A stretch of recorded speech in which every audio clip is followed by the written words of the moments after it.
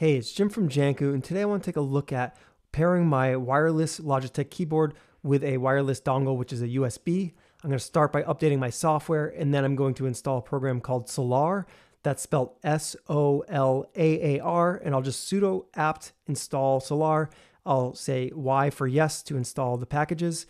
And then when that's done downloading, I can basically search for it in my program. So I'll start by typing SOL.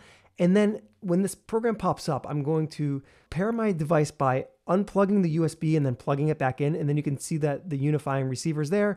And a couple of devices that used to be paired with this receiver are also listed. So there's a keyboard, there's also a mouse there, and then there's a unifying receiver settings.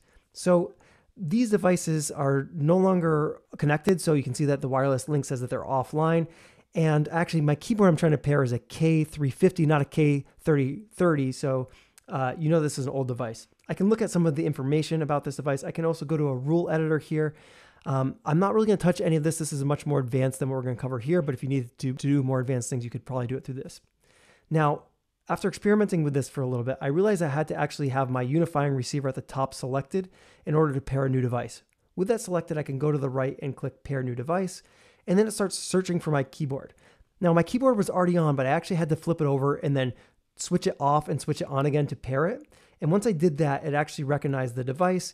And so it found the K350 there. And then I could just close out of this dialog and my device was actually paired up. So from here, it was actually automatically working. So I could start switching through my programs by doing a tab and it would cycle through programs. And I could even type on the keyboard and the text would appear. So that's basically a quick overview of how you could pair your wireless Logitech device with your Linux computer using one of the USB dongles. Hopefully this helped you out.